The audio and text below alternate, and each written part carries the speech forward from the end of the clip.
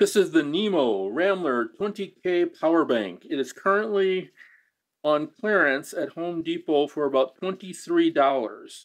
I remember seeing this in stores a couple years ago. It sold for $70. NEBO had a whole bunch of issues with this. The primary one is that it wouldn't charge right after the hand down, and so people were just returning it.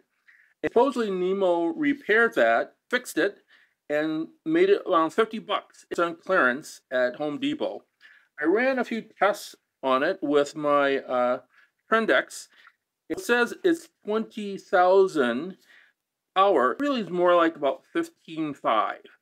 It also says that here you can upload and download speeds, watts and 20 watts. And I never got it above about 13 watts, 12, 13 watts. The way that you charge it is that you would have to pull this back, which is part of the power switch area, and take this thing almost all the way off.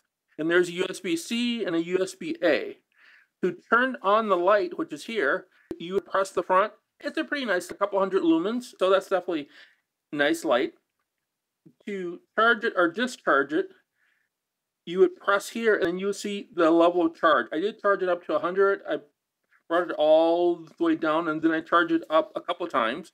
I let that part got. It is fairly heavy, but pretty sturdy and indestructible.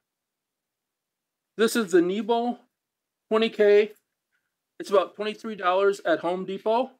You need large battery? Check it out.